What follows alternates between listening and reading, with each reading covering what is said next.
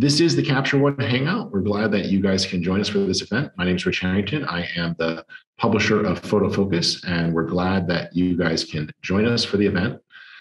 We are going to be taking a look at several things with Capture One today, but also this event is brought to you in part by the team over at AfterShoot.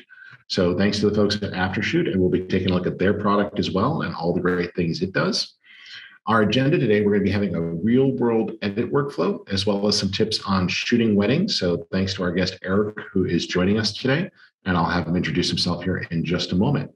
My name is Rich Harrington. I'm the publisher of photofocus.com. We're an educational website that puts out content every day about getting more done with photography. We have a collection of tips that are both inspiration and education.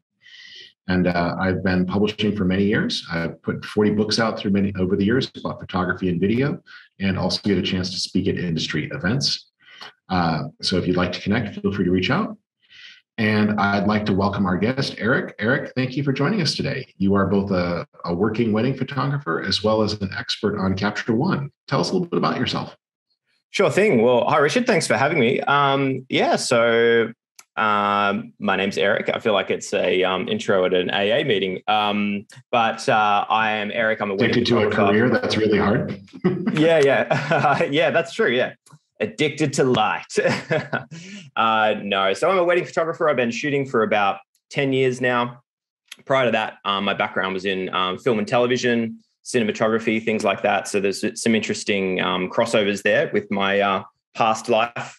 But yeah, my time in shooting weddings, I've really loved. I've really enjoyed some wonderful experiences with some beautiful couples. And I guess also I've had the pleasure for it to take me to some really interesting places, which is a real treat.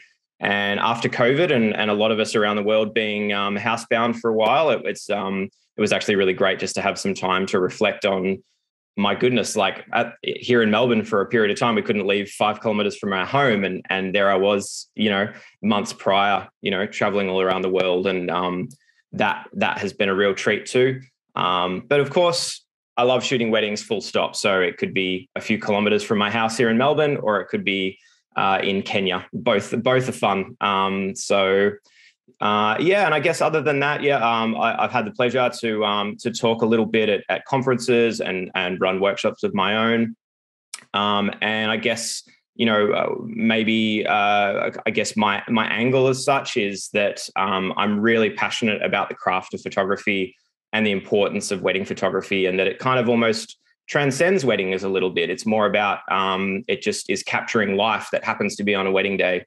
So I'm really passionate, and I guess any opportunity to speak like this, we can kind of talk a little bit about that too, I guess. But I'm also a Capture One ambassador, and I love that piece of software, and specifically in weddings, it's a little bit of it's not very common to be a wedding photographer and use Capture One. Of course, there's plenty. They walk among us. But it's not the typical thing. And so that's kind of fun to talk about too, because I think there's a whole lot of advantages to using Capture One over the obvious alternatives. But yeah, that's probably me in a nutshell. Excellent. Well, we're going to have some great looks at workflow today and everything else. So we're glad that you can join us. For those that are joining us live, remember, you can ask your questions in the Q&A and chat. We'll weave those in as well. Eric, I've turned off screen sharing for me. You're welcome to start to share your screen or walk things through, but would you like to start with the editing side, the pre-visualization side? Where would you like to start today? Well, maybe what I'll do is I'm just going to flick through a few kind of portfolio images. If we want to talk about those at all, we can. And then we can zoom right back into things like AfterShoot and into Capture One from there. So let me just throw up some images for now.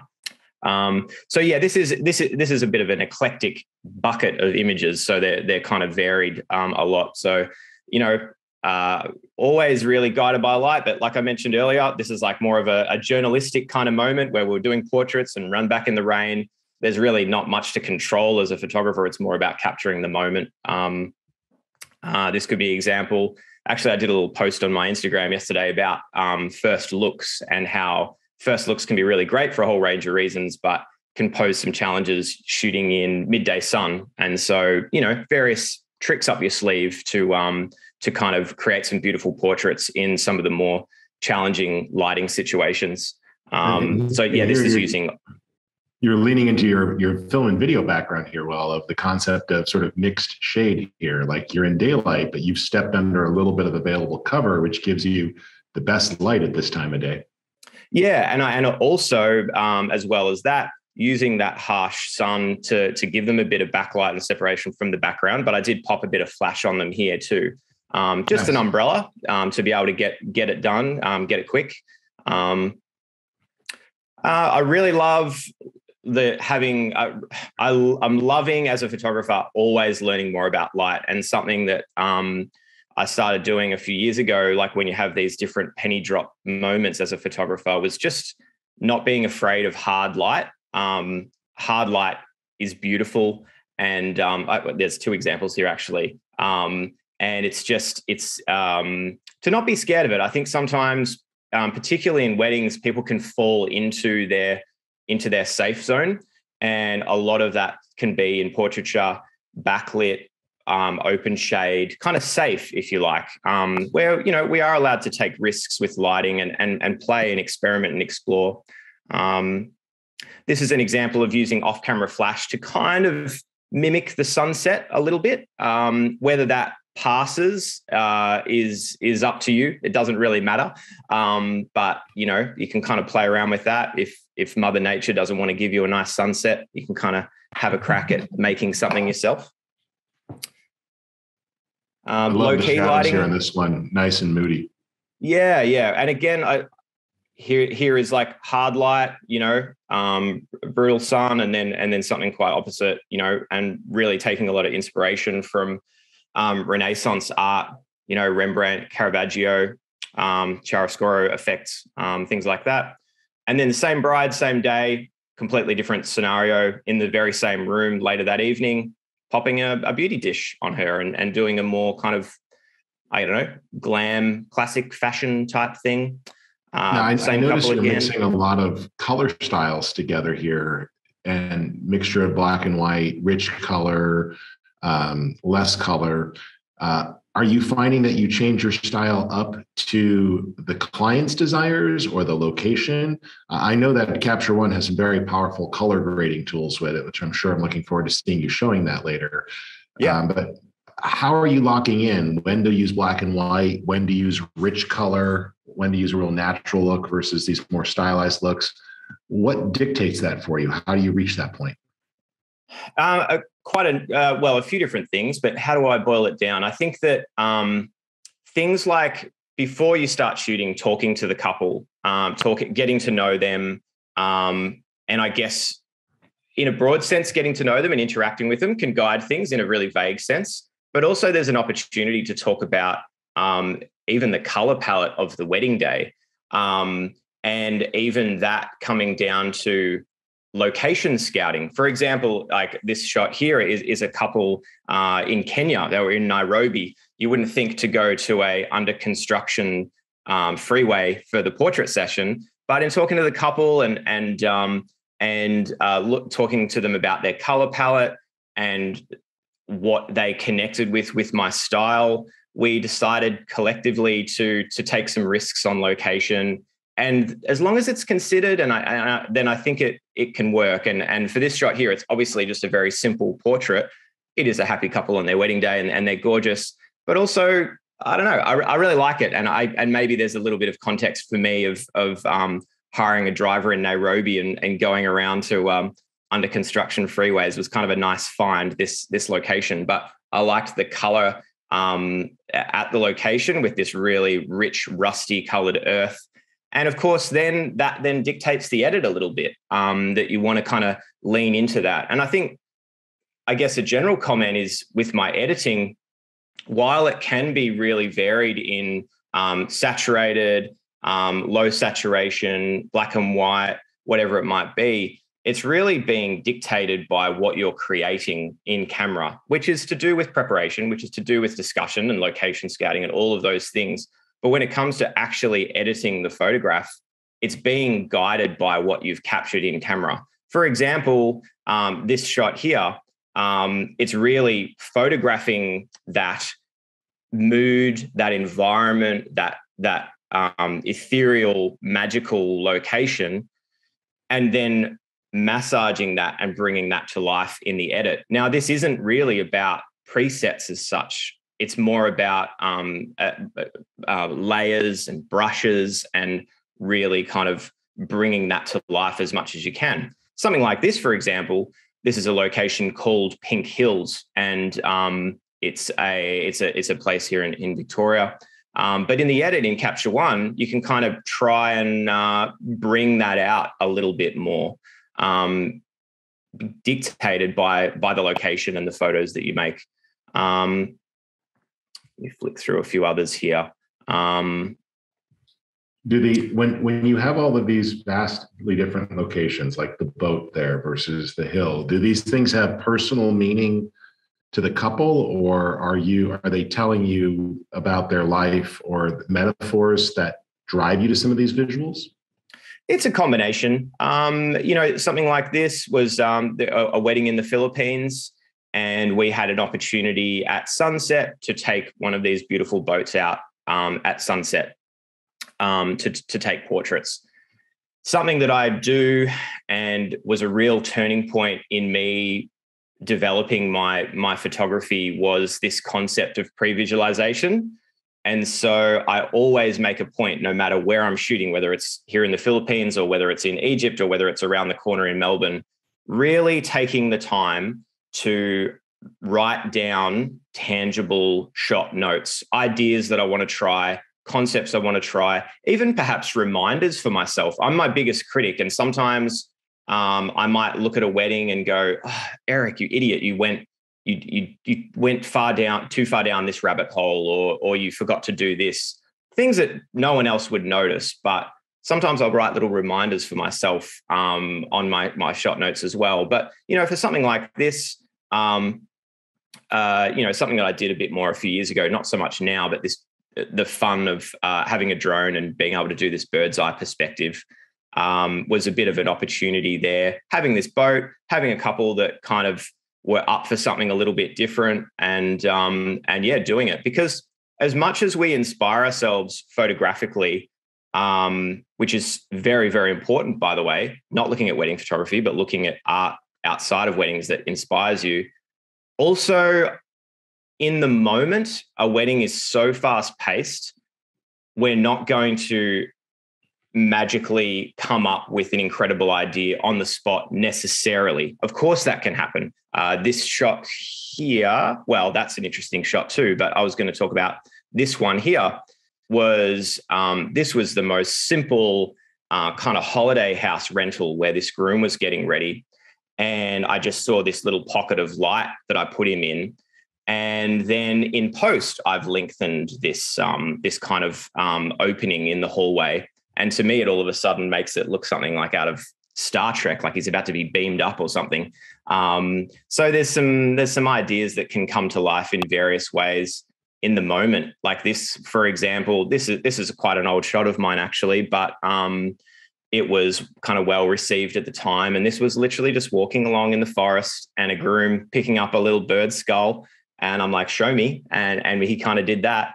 And then you take it, and afterwards you're like, oh, that's kind of cool that his wedding ring's there, and maybe there's some it's got impact. You can read into it how you will, but it's got impact in some form or another. So it's always different. But I'm a big believer in preparation, researching the location, considering what the light's going to be doing. And sometimes there's a little bit of magic that happens, like the horse looking at me while the bride and groom are looking in opposite directions, and already having a bit of an idea that I'd place them between these. It's a simple shot, but there's, I think if you put the work in, sometimes there's a little bit of magic that happens that helps you along the way. Now, with something like this, there's a lot of light in the scene. How much of that is stuff that you brought with you versus how much do you rely upon what's already there? This is beautifully lit with the silhouette. Did you just, did you discover the location, or did you create the location? It's always different. And I think that's why, the more that we consume art look at light, study light, and understand it, we have a whole lot of things at our disposal to make eye-catching photographs. I'll go back to that shot, but this, for example, is literally me the day before going peacock blue, key light, pink backlight, set it up at 7:15 after entrees are served, and go away and do it. So this is exactly what I wrote down the day before, and was just something that I wanted to try. This shot here in Egypt, this was more in the moment. It's a bit hard to see what you're looking at here, which is kind of half the fun of this shot. But this is just a couple in Egypt at this location, kind of right after the sun's passed over the horizon. So it's just a couple with the sun setting behind them. And so that is just captured in camera, just like a silhouette at sunset. And then this is more about playing in post-production, going, how can I create a shot that encapsulates this destination wedding in Egypt? So this is where I just played. This photograph is actually just a close-up of a tomb that I visited earlier that day. And I overlaid this in Photoshop. It was really that simple, and playing with the different overlay effects. I kind of tried the different ones and went, oh, this actually merges with the sunset sky beautifully, and we get this lovely blue gradient fall off, and there's this wedge in the hieroglyphics that kind of allows the couple to kind of pop out a little bit.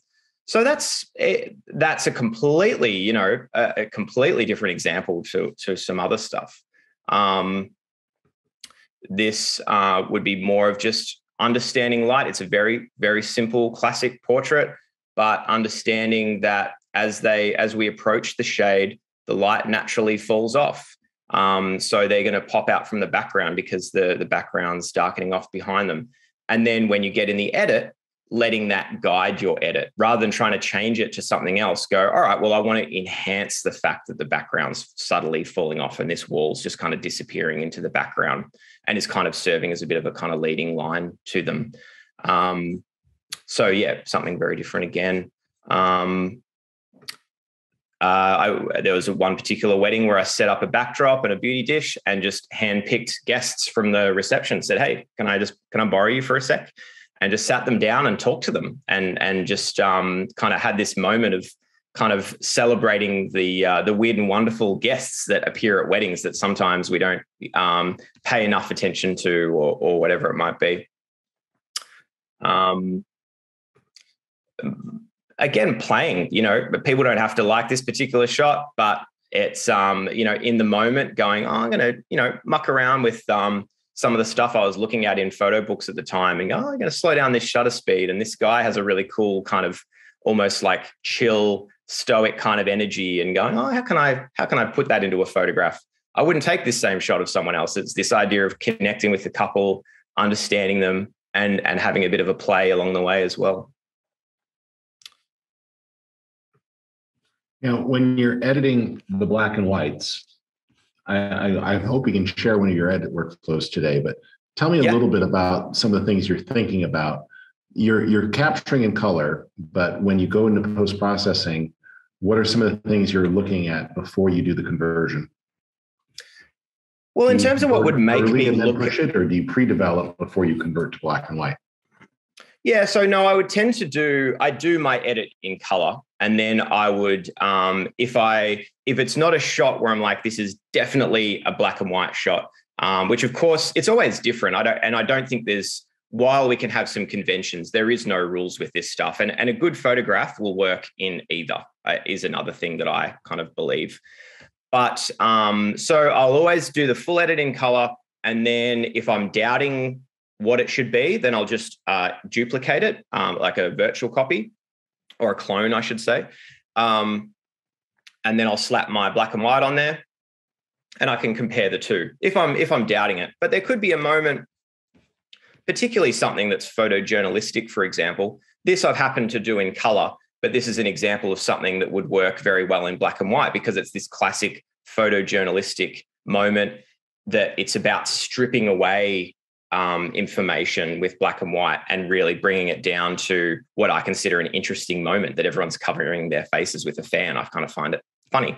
Whereas, a brightly colored Hindu ceremony, we've got so much color that we kind of need to see that. But there's going to be moments in that ceremony, and there was, where it's about, those kind of punchy black and white moments as well. As I'm scrolling through, I'm not seeing a lot of good examples, but I'm seeing a lot of shots that could be black and white. This is another example of something that would definitely, as I say this now, would probably be better in black and white, because it's layers, it's photojournalism, and just stripping down to a moment and giving it some impact. Let me see if I've got some black and white example. Well, I guess I did earlier. Looked at a few black and whites. Something like that is a classic example where you're wanting to strip everything away and focus on impact with black and white there.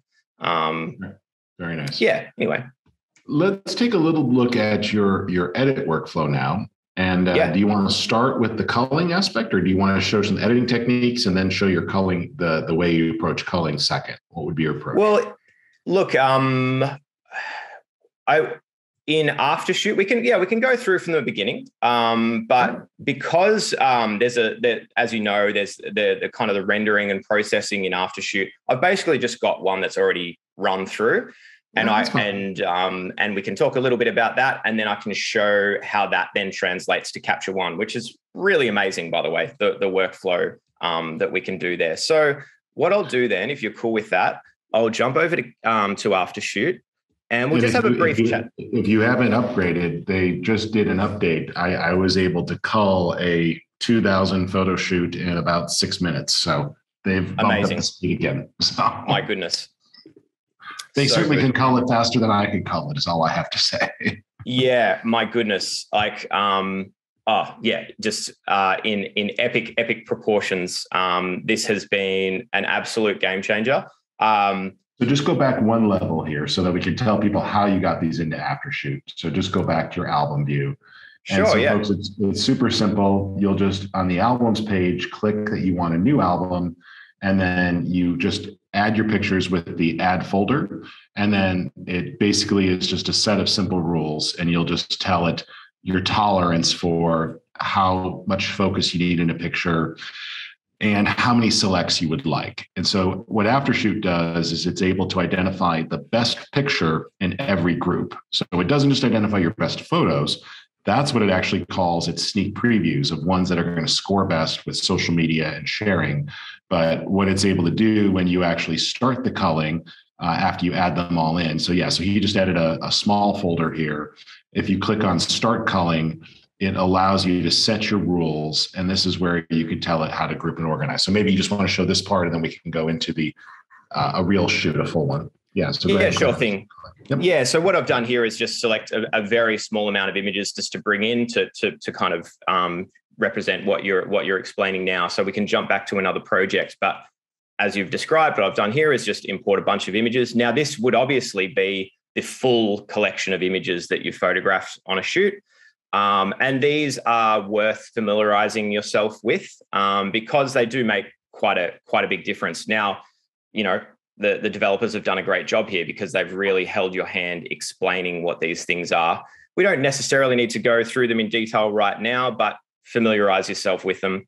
As a wedding photographer and as a wedding photographer that shoots between 6,000 to 8,000 images a day, typically, I want to work this guy pretty hard. I want to make it work for it. So I'm saying, culling blurred photos, I want it to strictly do that.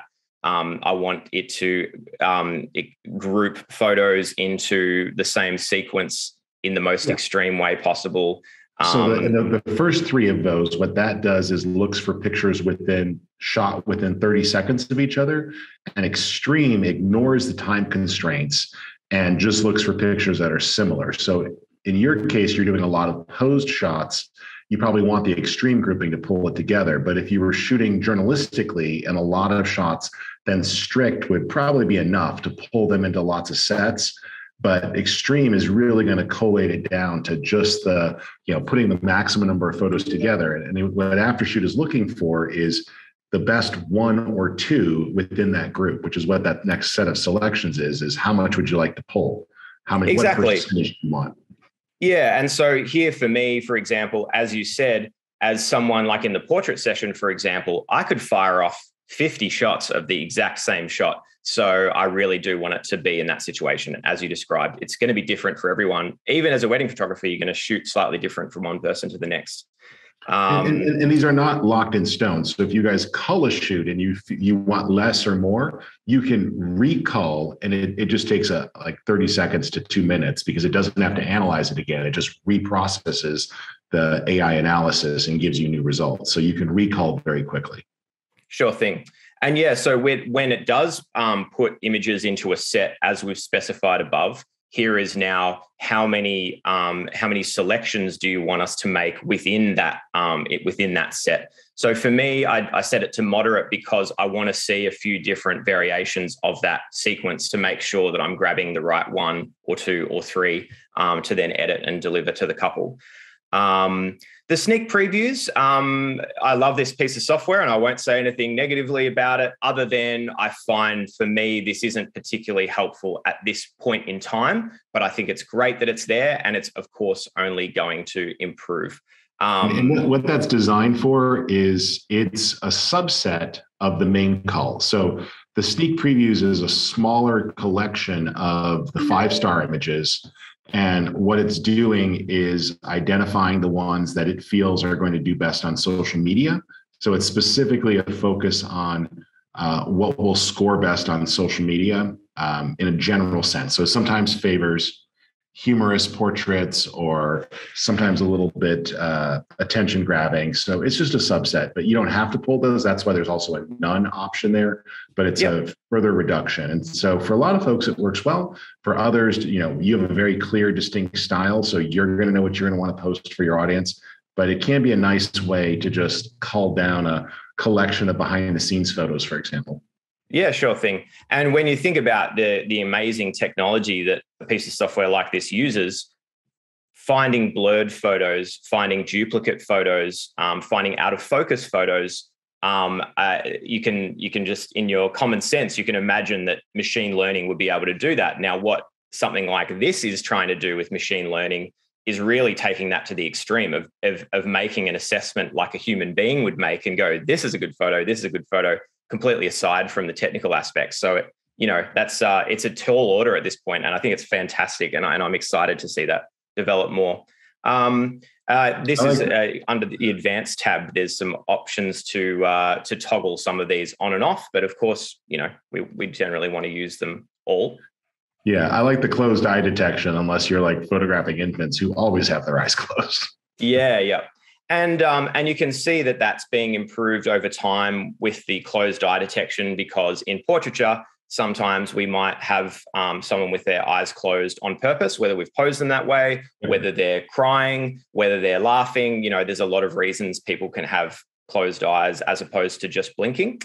And if it's before you import, then the opportunity here is it will add this as either color labels, stars, or keywords. So that's up to you. And you can decide what those look like. Or if you've already imported, then you have control over whether or not it overwrites things. So if you've already brought stuff into Lightroom or Capture One, you could say, don't change my stars or color labels, just add new keywords, and you can search on those. Or if it's before you import, then it's useful. I see you've already customized the star rating system to match your style of stars.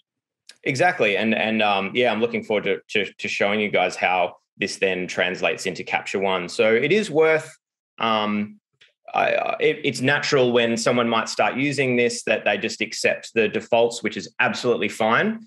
But once you start thinking about your workflow, you'll inevitably have a way that you prefer this system to work. And you can only use one of these columns, as you desire. I use all of them, and I kind of have different reasons for that. But for me, the selected and sneak peeks I keep as the same color label, because green for me is, yes, this is a photo that I'm going to edit and deliver to the couple. And then I've used the star ratings in terms of the colors, like, is the photo, am I going to edit this photo or not? Yes or no? Yes. And then I can go through and be picking my favorites. So while AfterShoot might have a try at making sneak peeks, once I'm in the edit in Capture One, I can be adding my star ratings as well. Mm-hmm. That'll make a bit more sense later. And I like how you're using that. You're saying if it's blurred, red's a no-go, and closed eyes are like a traffic light. I got to look at it and decide, right? Yes, exactly. Yes, this is very logical. I like your use of labels. That's very smart. I overthink things, and I appreciate you noticing my geekery. So we've got the settings here. Yeah, cool. I like it. I'm not so crazy after all. So we're going to hit start culling now. Now this just happens to be a bunch of raws that was a preview selection for a couple. So these are all pretty much images that I ended up editing and delivering. So it might not actually pick up a whole lot here, but this is where we can jump across to perhaps my other projects. But as we can see, we've got 18 images in total. It's detected one with closed eyes. Well, as it's kind of still thinking here. So that's kind of the assessments it's made. And then we can go through in these quick filters and see, closed eyes. Let's have a look at it. And we can see her, she's looking back and smiling and kind of that's kind of almost considered it a blink, which is fine. We won't get upset at them for that.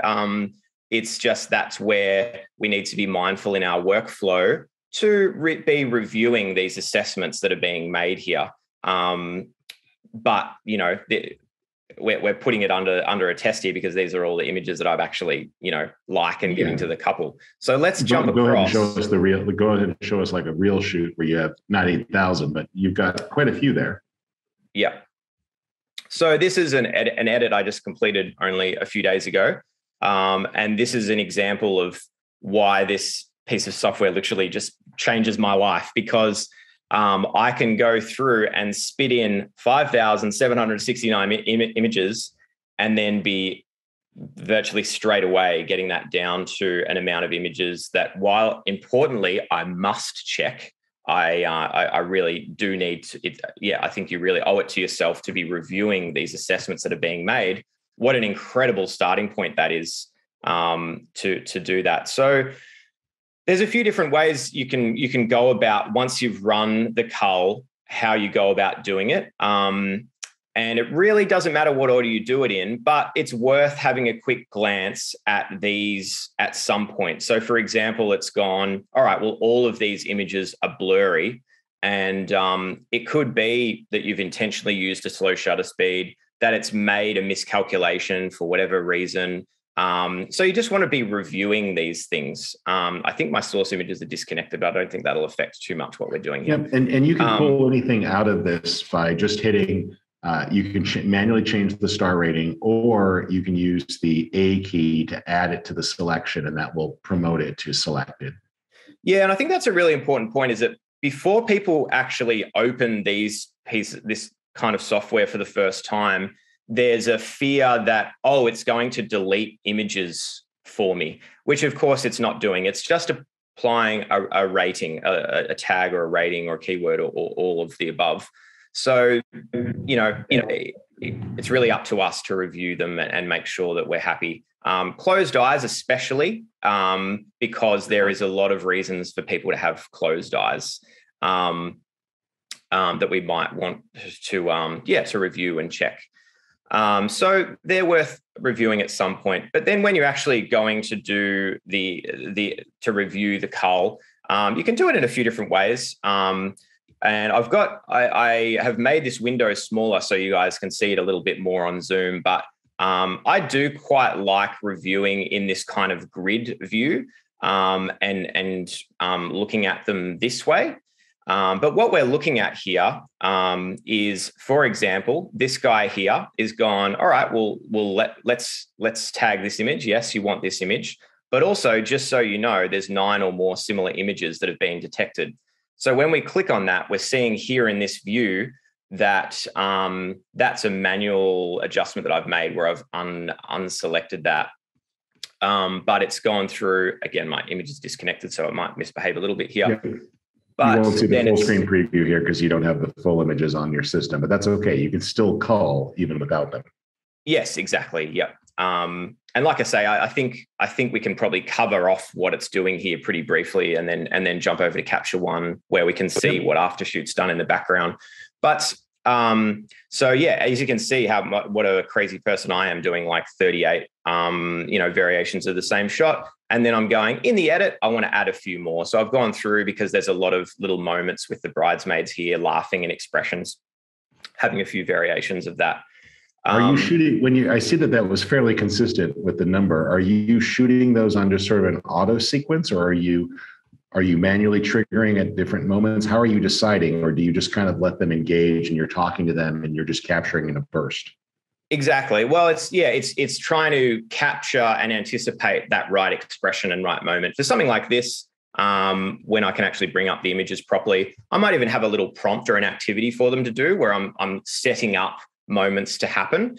It could be, for example, let's say one of the bridesmaids went through high school with the bride, and go, what was something really annoying about her in high school? Like what drove you crazy about her? Like almost like the airing of grievances in Festivus in Seinfeld, if anyone gets my reference out there, the airing of grievances. Or it could just be like words to describe her, or it could be something more heartfelt and sweet, like what's your favorite thing about this person? And so you're creating moments to happen.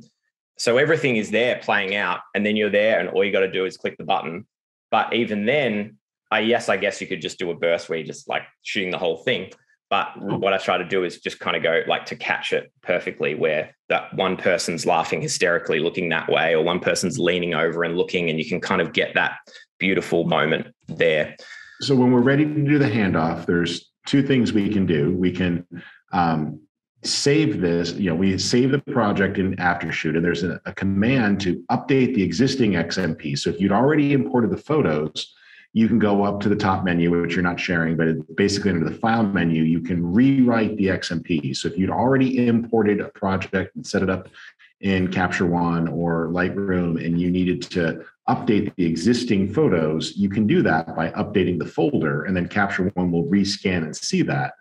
Or if you haven't imported, if you do things in the recommended order, doing AfterShoot before Capture One, you just click the export button. It's going to do a clean handoff, right?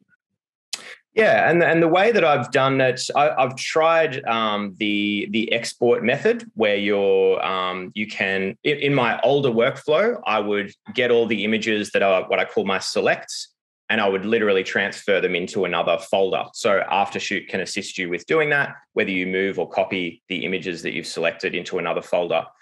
I'm doing something a little different now, which is kind of cool, and I can show you as well, which is relating to the tags that are being applied in AfterShoot and how you can do a bit of a handshake with Capture One so that these assessments flow through.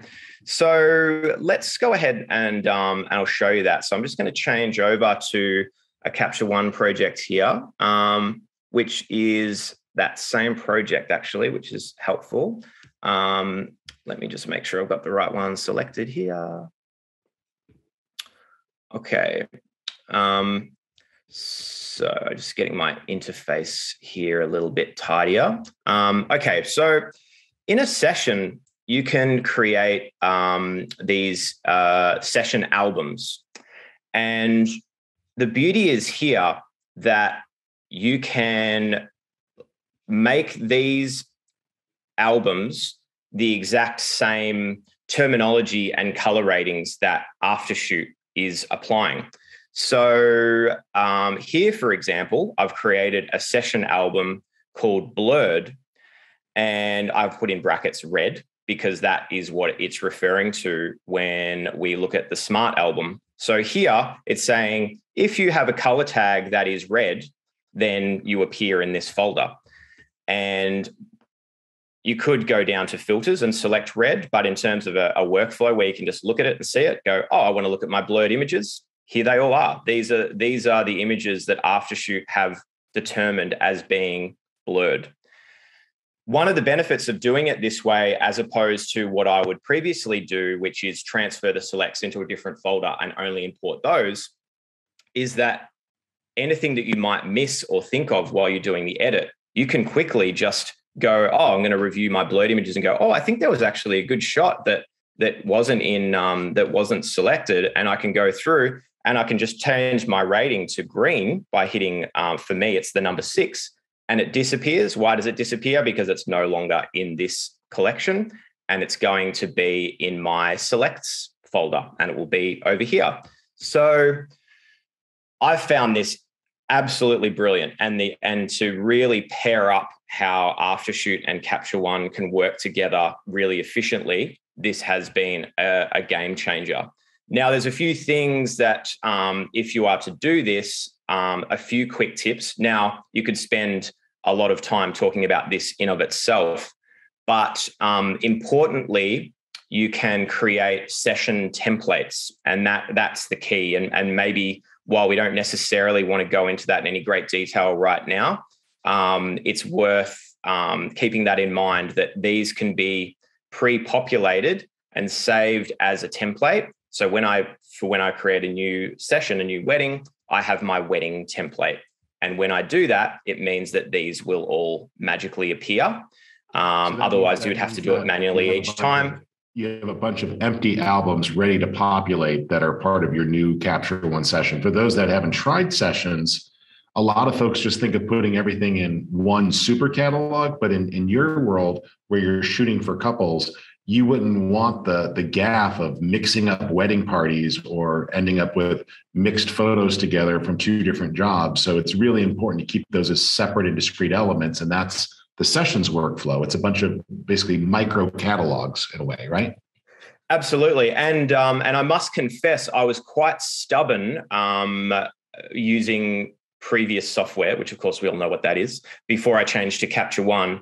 My workflow was so engineered on a catalog kind of mindset. And so I really had to push through and really go, all right, I know sessions are made for what I do. I know that a session is for an individual job that does, as you said, doesn't need to be linked to a master catalog of all multiple images. So it did take me a while to embrace and get my head around why I should be doing it this way.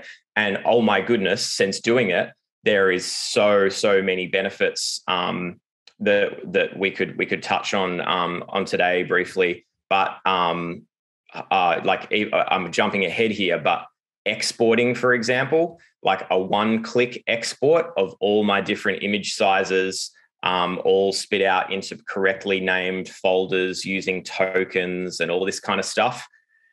It just cut hours and hours and hours out of my workflow by going, okay, the edit is complete, tick a few boxes, hit export and walk away. And then I come back and the images are in the right client folder, in the right subfolders, correctly named. It's a thing of beauty.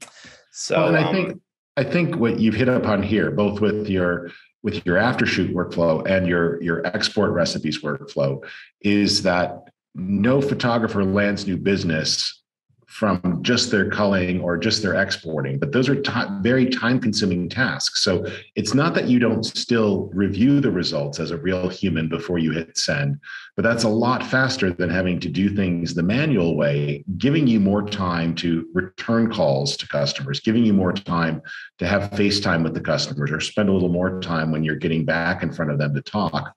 I think it gives you more time for the business side of your things, as opposed, and actually more time for shooting too, right? Indeed, and also if we're talking about post-production, even just editing images, I can be spending more time working on an edit, knowing that as soon as I finish this, and I did working on this edit literally only a day or two ago. It's like I know now today as I'm editing, when I've finished editing images, I can click a few tick boxes and walk away. Whereas a few months ago, using a different workflow or using other software, there is a whole big time commitment of going, oh, I'm going to run this action in Photoshop, or I'm going to have to wait for this to export in Lightroom and then run the other one and the other one and the other one. So I can, even just from it, you're absolutely correct, obviously, with just having that time on your hands. But even when it comes down to the edit, I can go, oh, you know what, I'm going to, here's a little before and after here. That's what it was, and that's what I edited it to. And Are little. you using some of the layering features inside of Capture One here? So it looks like you are using layers. So talk a little bit about that, just conceptually. This is still a non-destructive image editor, but you're using a layers-based approach, which you couldn't do inside of an Adobe cataloging tool. Yeah, correct. And so, there's a few things to kind of comment on here. One kind of links back to what we talked about earlier in our chats, is talking to the couple, talking about that they were interested in doing a first look, that in doing a first look can be great from a logistical point of view, but can pose some challenges with shooting in midday sun.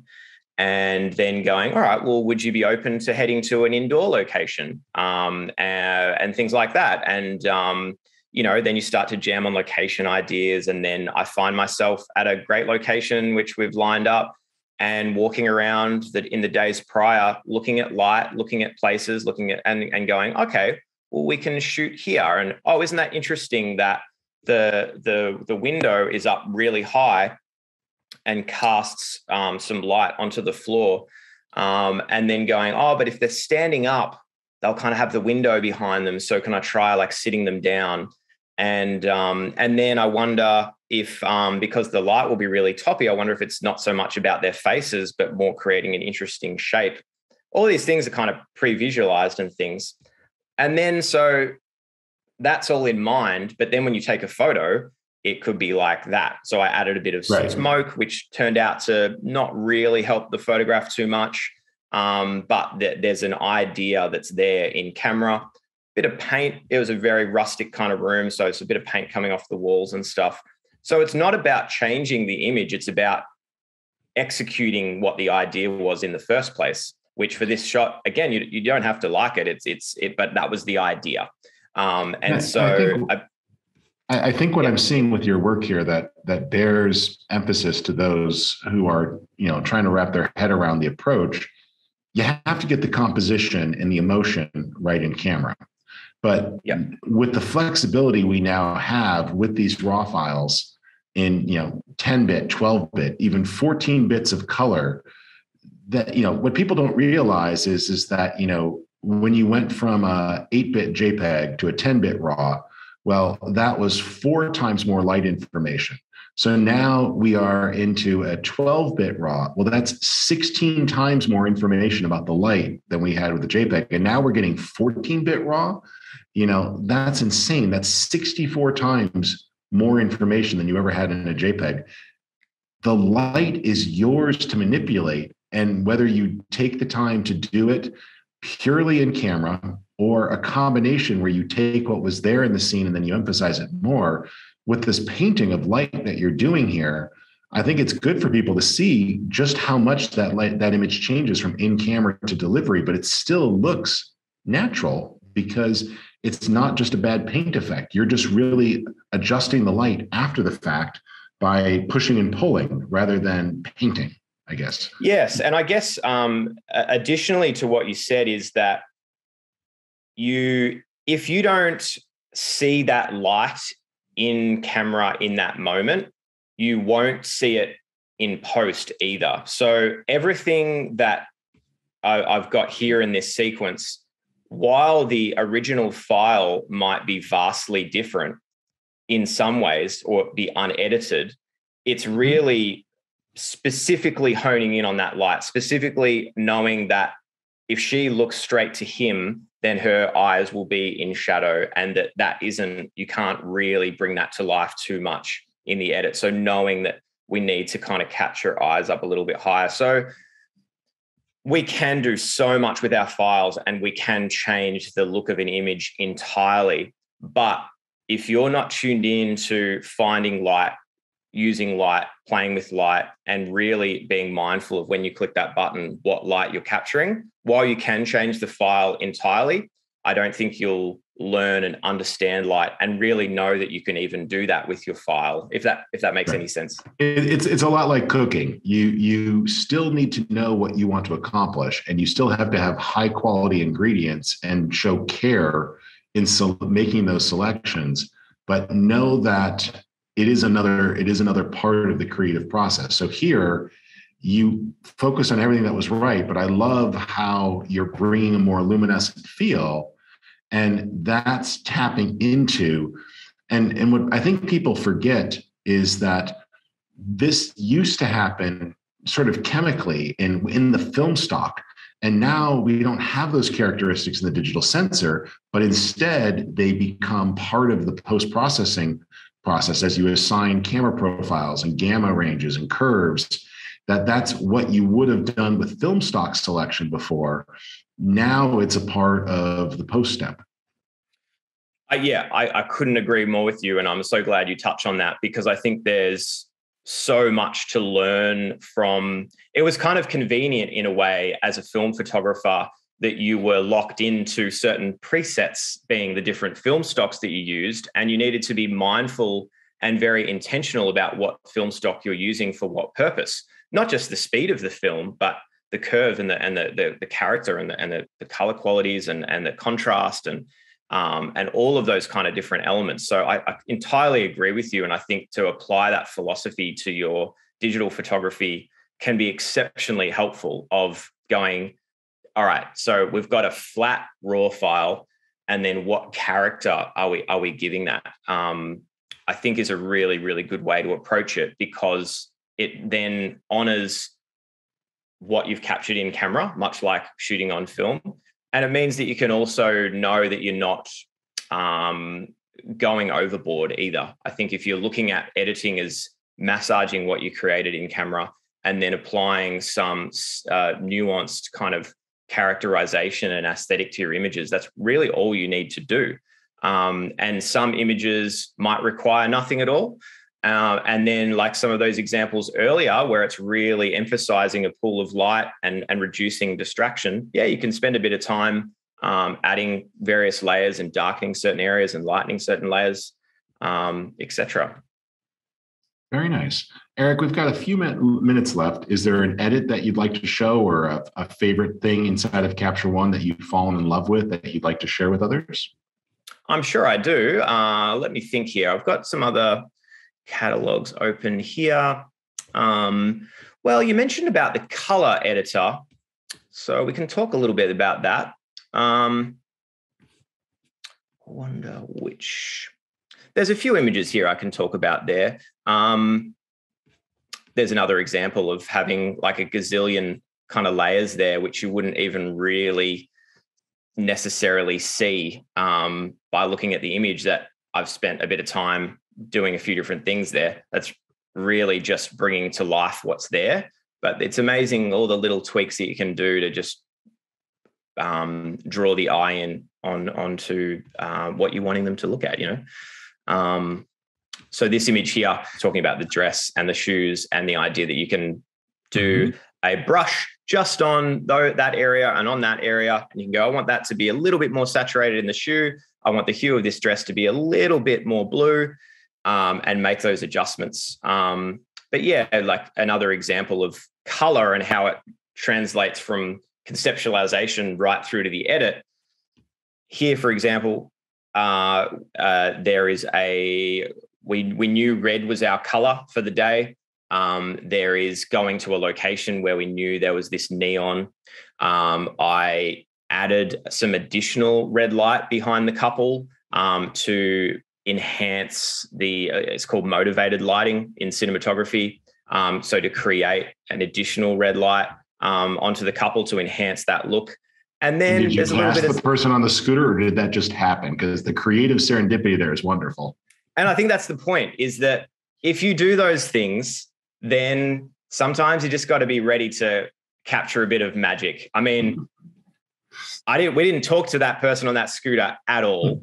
And that was a bit of serendipity, but isn't that amazing? Again, we don't need to talk about if the photo is remarkable or not. That's not what we're talking about right now. It's this idea that, okay, talking to the couple, thinking about color notes, what's going to come through in the wedding. Okay, well then we go to this location.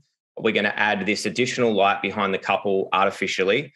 And then we're going to take their photo. And then, oh my goodness, someone's coming past in a red scooter. This is perfect. it's also That's a bit the of a funny universe saying you're going in the right direction. Let me help you. Yeah. And it's a funny thing here in Melbourne because they've just rolled these out and everyone hates them. And us crazy Aussies are, well, I say us, I'm not doing it, but crazy Aussies are throwing them into the river and it's kind of turning to be a bit of a problem. So it's a bit of a funny point at the moment.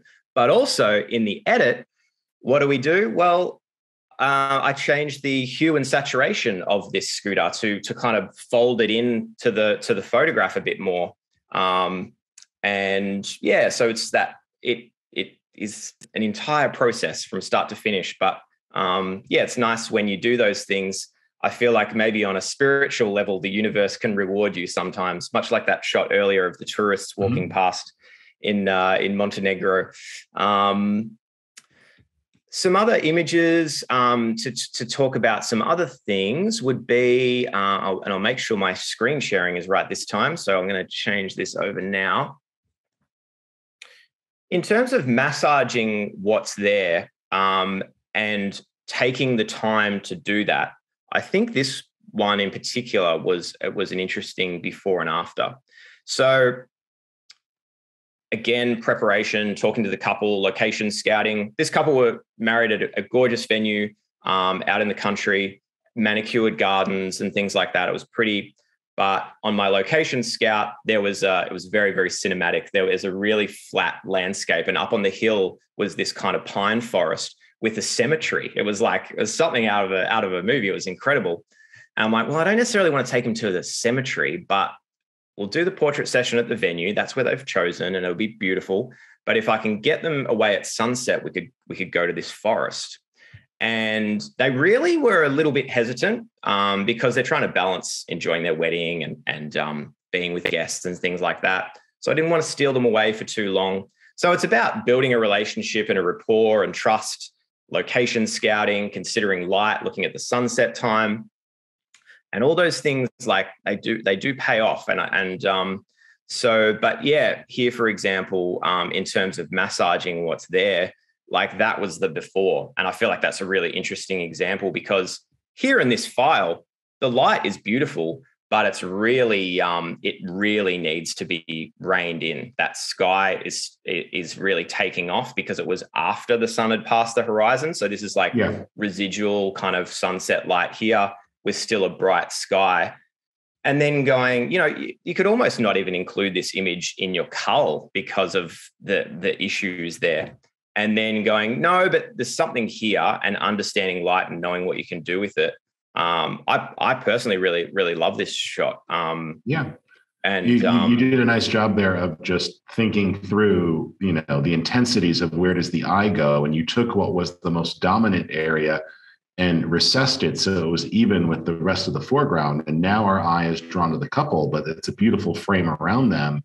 And I love how you evened out the luminance level of the sky versus the field. Yeah, and to not do so, because you can overdo it as well. You can, I'm not sure, I hope that when you look at this image, it doesn't look like it's been crazy edited, like the sky, the tones. It can be quite difficult to do. It looks like you waited for the perfect sky and then had to schlep 15 lights out to light the couple instead of yeah. So I feel like that's an interesting example there. This shoot in general kind of just worked out quite nicely. Here is an example of Luma range, and I think I've got that. Which layer is it? Let me just check here because I might be able to kind of demonstrate this real quick when I find the right layer. I don't label my layers because I'm just editing and moving on. I couldn't possibly spend the time labeling them, but it means when I do go back like this, I'm just going to create a new layer to show you what I'm talking about here. So I'm going to use I've got a few shortcuts here, so bear with me as I do this. So I've got a shortcut set up to show me the mask. But what I want to demonstrate here, which I've already probably done on another layer, but I won't go through and waste everyone's time finding it, is I don't want to darken the tree trunks. I don't want to darken the foliage. I just want to darken the sky in this frame. So a way we can do that is I've just done a gradient here, and I can do an initial exposure adjustment just to kind of, well, in fact, no, I might go highlights, and we can see, or just drag them right down. I'm going to really overcook it, and let's even go that far so it just looks completely ridiculous at this point. With Luma range, we can go through and we can dial this in so that I'm going to hit display mask. And what it's going to start doing is only applying adjustment to a certain luminance range. So I want to flatten it off at the top, and I want to kind of dial this in. Now, probably because I've already applied this on a layer underneath somewhere, we might not, let's not spend the time dialing this in. You can drag out that bottom handle on the left just to create a smoother transition too. Yeah, right? Sure. And yeah, you can see here that it's grabbing onto those highlights, and yeah, we could spend the time dialing that in and kind of getting that right. But let's accept that for now. And then if I bring up, and you can see there the effect that it's having, I can hit M for my mask. And then I'm going to go through and I'm going to just make sure that the couple isn't selected in any way, which is doing that. And then I can toggle my mask off, and then I can go through and fine tune those adjustments so that it's not overcooked, which will be overcooked now because I've already done this on a layer underneath. But these are great tips, and we're at the end of our window. But I wanted to emphasize here, you've really done a wonderful job of understanding your goals for light and translating that into both the shoot and the actual edit. And it's really wonderful to see you using layers like this, because a lot of people think of layers as a special effect tool or for compositing, and they don't realize that a layer is kind of like adding another light to a shoot or adding a modifier. Like each layer is like a diffuser, a reflector, a second's light. It's just letting you add something that you didn't add while shooting, or control what you had while shooting. Let me refine it this way. Exactly. And you talked about in regards to editing philosophy and looking back to generations before us with film photography. What we're doing here in the edit digitally on Capture One is what Ansel Adams did making prints in the darkroom. This is exactly the same philosophy. You look at, Snake River or something like that, and it's about him being at the perfect place at the perfect time with the perfect light and getting that in frame, and then having a negative that will allow him to extract that drama and draw focus and darken the clouds and use all this wonderful printmaking process. We're just doing, or at least how I look at it, is doing exactly the same thing. So we still have a lot to learn from the great photographers in terms of drawing from that film philosophy, because the danger in digital is that there is too much at our disposal, that we can do anything with our images. We could, if we would continue talking, I use a bit of AI for retouching. But then you can also drop in a rainbow or drop in a completely different sky, that we can do anything. But if we're to make beautiful images, I think that there's a lot we can always refer back to with the foundations of film photography down from, in every sense of the word. But yeah. And I'm glad you've shown, I use AI for a lot of my things, but I use just the right amount of it. And so, what you've shown here is a wonderful restraint of using technology to accelerate your workflow, but not compromising on your vision or your goals. I love how you put these together. Indeed. I really appreciate your kind words. Thank you. Absolutely. Well, let me just give a couple of, let me just share really quickly my screen, and then we will wrap up here. 1 second. So thank you guys, those of you who've watched our replay and those of you who are able to join us live. We appreciate it. This has been a Capture One Hangout, and the replay is available over at photofocus.com.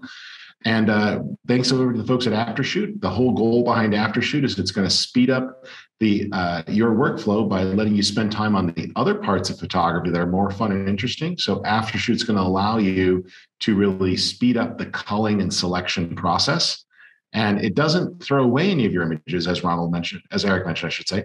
But what it does is it highlights and identifies similar images and images that should be likely not used, so you can focus on the ones that do need your attention. So AfterShoot's available. The free version will take care of automatically identifying key things and find the closed eyes and the blurred photos. And then the pro version adds the ability to find duplicates and also go in and do some additional options for culling and automation. So you can check that out. If you want to learn more or see the replays of other past events, you can check out photofocus.com. And Eric, thank you for joining us. And I want to make sure I got your URL correct, right? That is correct. URL. And on Instagram is Eric Ronald Photo. So find me on Insta, and if you want to connect and ask me questions or pick my brain, feel free. I'd love to connect with anyone that has watched this today. Excellent. Well, and most of our views these days are going to be on the replays. So for those of you watching it as well, still free to do that and be great to connect. All right. Well, Eric, thank you so much for joining us for the event today and for sharing your knowledge. We appreciate it. Absolute pleasure, Richard. Thanks so much. Thanks. Good day, everyone.